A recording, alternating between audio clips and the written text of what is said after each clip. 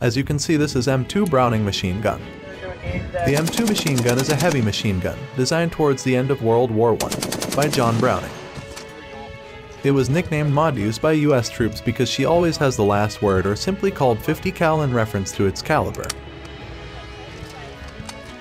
Variants of the Browning M2 appear in several Rambo films.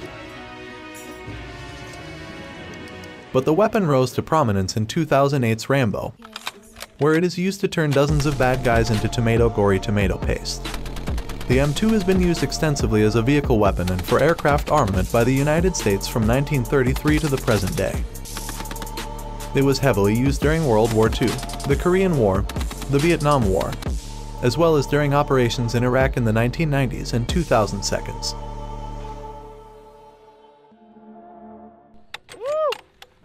Two more clips and then we'll test it and see.